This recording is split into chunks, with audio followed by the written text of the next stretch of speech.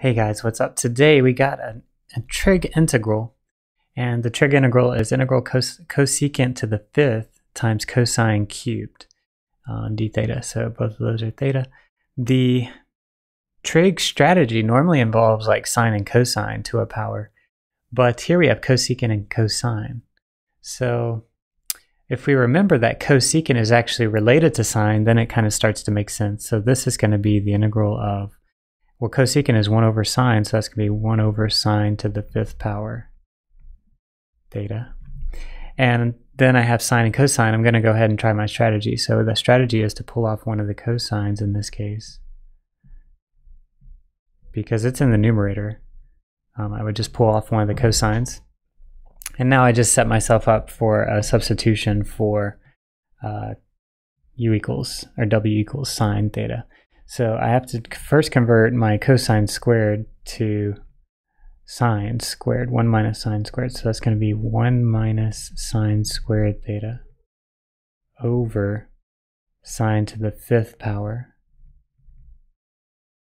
theta times cosine theta d theta. And here we do a substitution. I'm going to let w equal sine theta. And then dw will be cosine theta d theta.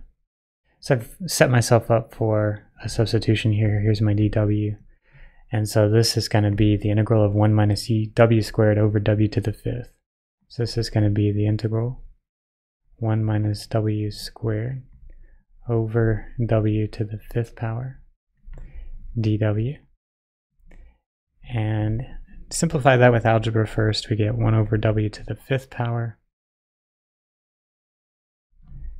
minus 1 over w cubed dw.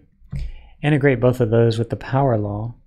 That's going to be negative 1 over 4, 1 over w to the fourth power, minus negative 1 over 2 w, or 1 over w squared, plus c.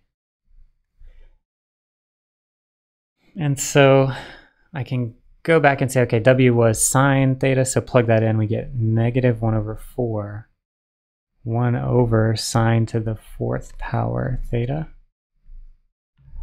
plus 1 over 2, 1 over sine squared theta, plus c.